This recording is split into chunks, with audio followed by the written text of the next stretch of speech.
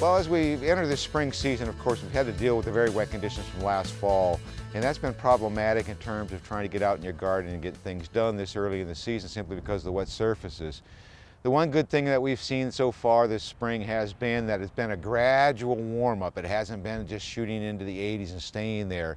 And so the wetness in the soil temperatures has helped to basically slow things down somewhat from breaking dormancy. And that's probably for fruit trees has been a good thing.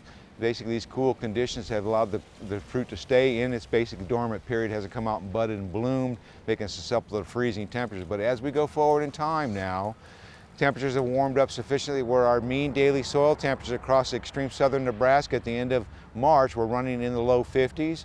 As we go forward in time, it looks like a very warm condition starting to develop.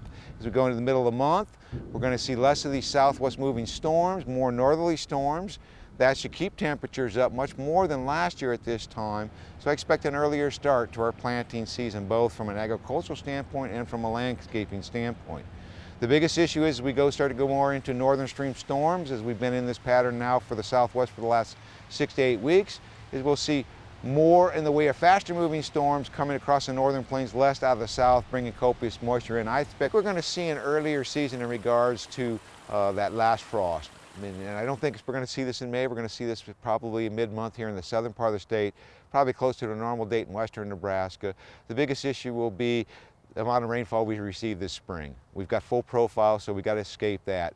And then we look for drier pattern, I do, at least as we get to the second half of summer with a La Nina possibility building. Look for hotter conditions as we have more drier conditions to our south of us this summer than we've been experiencing. So overall, more of a normal type spring, moving toward a warmer pattern this summer than we've seen the last couple summers, and then a much drier pattern as we get into this fall period. So overall, get through this wetness, and I think we're going to be in pretty good shape for this cropping season.